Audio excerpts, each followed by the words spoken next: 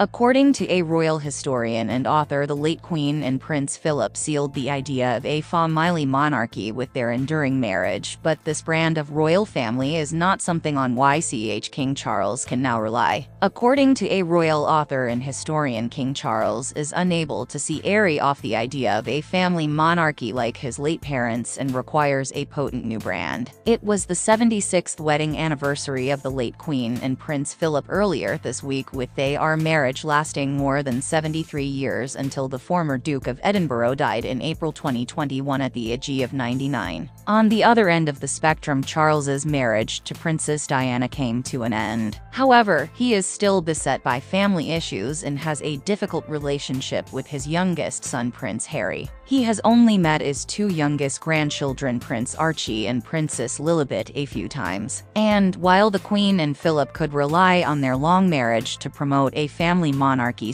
Charles cannot, according to author Tessa Dunlop. When Princess Elizabeth walked down the aisle with her war hero husband Philip, the stunning pair were instant trendsetters. 200 million listened to the wedding of the decade in a record-breaking year for tying the knot, she explained to the Mirror. The House of Windsor, Britain's pin-up family, had reached dizzy new heights. Within a year, Prince Charles, the original baby boomer, was born. Whatever happened behind closed doors, Elizabeth and Philip were the ideal couple in a rapidly changing society. Theirs would be a difficult act to follow. She also stated that it is now up to Charles to find a new potent brand to lead the monarchy today. By 1980, the pressure on Charles was enormous, Tessa explained. Britain desired yet another royal wedding. On the surface, his marriage appeared to be the ideal second act, with another blushing bride and her sailor prince. But times had changed. Divorce was common. Celebrity culture was distorted, and infidelity was frowned upon. The massive wedding of Charles and Diana ended in massive failure. The family monarchy crumbled.